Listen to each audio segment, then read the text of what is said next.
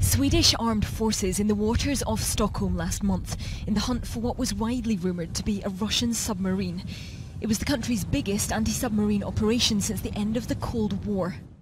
The following week, RAF fighter jets were scrambled twice to intercept Russian long-range strategic bombers. A degree of mutual probing is routine, but NATO is reporting an unusual level of Russian activity over European airspace. New research backed by senior European figures warns of a risk of serious military escalation. We need to ask that the Russian leadership, who are clearly authorising and allowing their military to behave in this way, for two purposes, I think. One, to test our readiness, and other, to send a political message that they can breach our borders if they choose to do so. They need to, I think, be made to realise that the risks associated with this have costs for them too. A study by the European Leadership Network details more than 40 close military encounters over the last 8 months. On the 3rd of March, a civilian airliner taking off from Copenhagen came within 90 metres of a Russian reconnaissance aircraft, which was not transmitting its position. The Rome-bound flight had 132 passengers on board. In early September, they recorded Russian strategic bombers in the Labrador Sea near Canada, practising what they believe to be simulated cruise missile strikes on the United States.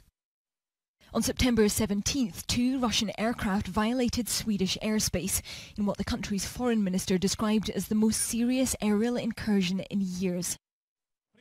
Russia has doubled its military spending over the last decade, under ambitious orders from Vladimir Putin to upgrade 70% of military equipment by 2020. That military spending has been matched by a surge in patriotic rhetoric here, particularly since the annexation of Crimea in March. That was genuinely popular in Russia, and for all of the international condemnation, President Putin's approval rating remains well over 80%.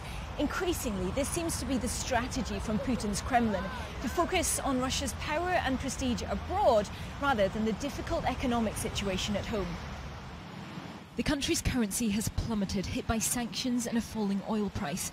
But analysts warn the weaker Russia's economy gets, the stronger its posturing may become.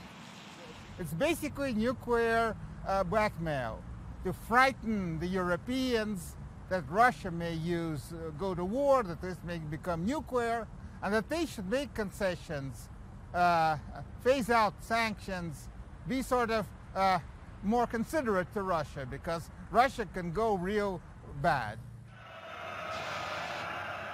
Russian soldiers in Red Square on Friday reenacted the storming of the Reichstag in the Second World War, a reminder of the country's past military prowess at a time when there is real concern about its future ambitions.